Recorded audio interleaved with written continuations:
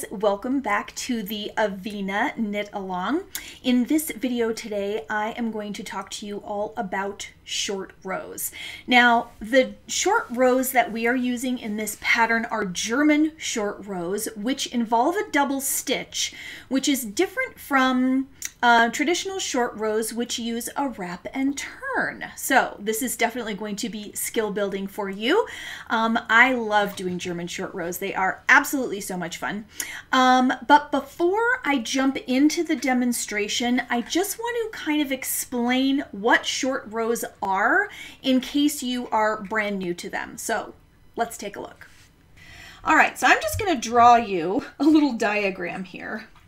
Okay, so first of all, this is our collar so far, okay? So this is our neck, and we've done the collar all the way around, and it is exactly the same all the way around at the moment. So this is where our stitch marker is right there, okay? Now, you guys can't tell yet, but as you go along, you'll realize that this is the back where the stitch marker is. And this over here is going to be the front. So here's what's going to happen with the short rows. You are right here getting ready to start the short rows, and you're going to be knitting this way. So in your pattern, it tells you a certain amount of stitches that you need to knit. So you're going to knit, for example, the first size is 52 stitches. All right, so we're going to go this direction for 52 stitches, and then we're going to perform a double stitch here and turn around. So now we're actually going to go the other way. So now it tells you to knit or purl back to the end of round marker, and then you're going to continue purling 52 stitches this way. I'll do 52 here, and then we're going to do a double stitch over here. Then you're going to knit back to the center round, okay, where your stitch marker is. Then you're going to go this way, and it'll be slightly less stitches. Then you're going to do a double stitch turn, and then you're going to purl all the way back to the marker, and then keep purling back here, less stitches, and then you're going to do a double stitch. So as you make, sorry, this drawing is a little bit terrible, but basically what's happening here, and this looks like a lot of bulk because my drawing is terrible, but really it's only, let's see, there's I think 6 short rows. Yeah, there's only 4 short rows. So you go back and forth, back and forth, back and forth, back and forth. So it's really only about 8 rows that you're adding. But the point is that you are adding bulk to the back of the sweater, and you're doing nothing to the front.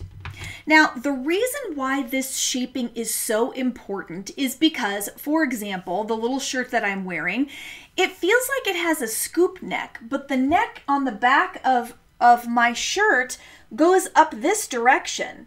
If we did not do the short rows on the back of this sweater, you would have a big scoop out of the back, and that just kind of looks weird.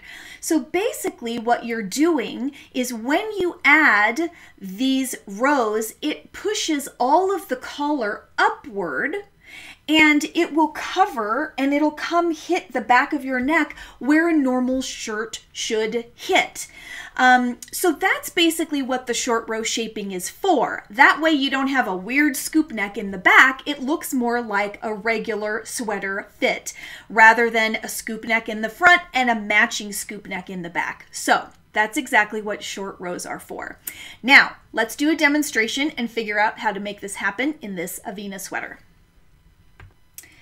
All right, here is my end of round marker, and I basically have to knit a certain amount of stitches for my size, and then I'm going to stop and turn and do a double stitch. So I'm going to just quickly knit to that point, and I'll be right back with a demo of the double stitch. Okay, I have now knit my prescribed amount of stitches, and it's time to turn the work. So I'm going to turn this over. So now we can see the back side. And this is the result of catching all the floats as you go. Pretty cool, huh? Okay, so you want to make sure that your yarn is in front as soon as you turn. Okay, so my yarn is currently in the front of my work. It is not back here on the back of the work. It is in front. Okay, so now the first thing I'm going to do is I'm going to pass the attached stitch from one needle to the other. And by attached, I mean the one that is attached to my working yarn. So that's this stitch right here. So I'm just going to pass it from one needle to the other without twisting it. Okay. Now I'm going to tug my yarn upward on this stitch. If I leave my yarn down, it's just one stitch. But if I pull, the legs of the stitch below come up and it looks like it's 2 stitches now, right? Okay, so now that I have distorted this stitch and made it look weird, it's time for me to start purling again. But if I just start purling like this, it basically undoes everything I've done. So I want to make sure that that stitch stays stretched. So I'm going to bring my yarn back to the front of the work just like that. See how that stitch stays all weird looking like that? Now I can continue to purl back to the beginning of the round marker like it says. So I'm just going to stop here for a minute. And if you look at this stitch, these 3 stitches are purls right here. These are purls over here too. And then there's this like weird looking guy here. It almost looks like a mistake. See that? You know how if you forget to yarn over when you knit or before you purl and you get that little knot? That is exactly correct. It should look weird. And we're going to pick it up in a later step, but we'll get there in a bit. Okay, so now my job is to purl to my beginning of round marker, and then I'm going to pass the marker, and then I'm going to purl another prescribed amount of stitches. The smallest size here is another 52, so it's exactly the same amount of stitches past the marker as this past one. So let me get there and I will show you how to perform a double stitch on the purl side. Okay, so this is my last stitch. I've gone past my beginning of round marker, which is over here, and I've purled the prescribed amount of stitches, and now it's time for me to turn the work. So now I'm going to carefully flip this whole thing over. And it's time for me to perform a double stitch. So the very first step is to make sure your yarn is in front. Naturally, because I am knitting on this side and I have purls on the other side, my yarn is in back. So I want to make sure it's in the front, so I'm going to bring it up to the front. And then the next step is to pass the attached stitch right here over to the other needle. So I'm going to just move it over just like that. Okay, easy peasy. Now again, I'm going to tug upward to stretch this crazy stitch out so that it pulls up the legs. See how I now have 2 pieces of yarn right there? And now I need to start knitting the other direction. Now I'm not purling. Remember last time we did this. We brought it around to the front so that we could purl so that this will stay stretched. We don't have to do that on the front side. All you have to do is pull it tight like this, and then if you just knit the next stitch like normal, boom, it keeps that stitch in place. Okay, so let me knit a couple. And let's take a look at what we've done. So we've got 3 knit stitches right there. Those look pretty nice. These all look like knit stitches over here. And then there's this dude that looks like a mistake. See, it still has that same weird knotted thing at the top, even though you did this from the other side. So that is a double stitch. So now what you're going to do is you're going to continue to follow all of the short rows until all of the double stitches are done. So I'm going to go do mine, and then I'll be right back so we can look at how to pick them up when we finish and we start working in the round again when we're done with our short row shaping. Okay, so I have finished up all of my short rows, and I am now at the part where I'm going to knit around even, and I'm going to close the short row gaps as I go. So I'm going to show you how easy this is. Now over here, you can, if I kind of spread this out, you can see where all the short row gaps are and all these weird little stitches are. I mean, they're pretty crazy, right? All right, so here's how we are going to knit one whole round and get rid of those weird little stitches. Okay, so I have a short row, or a double stitch right there. So I am going to just knit the one before. All right, so now I have to knit this double stitch.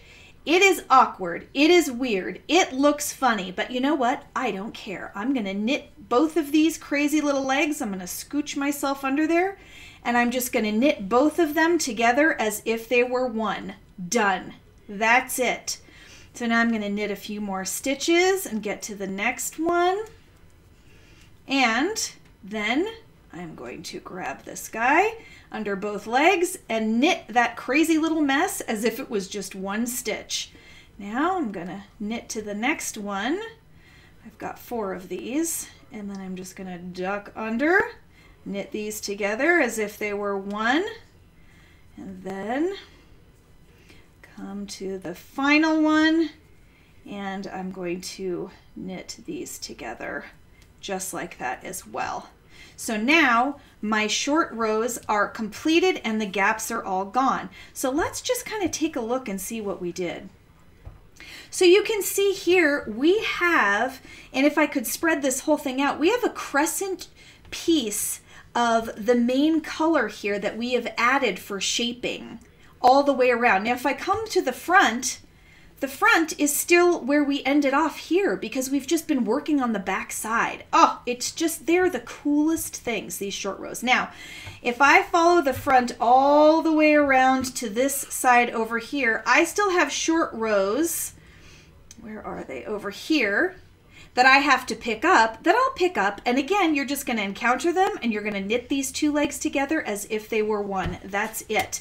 So once I get all the way around, all of my double stitches will be picked up, and then I'm done with my short row shaping.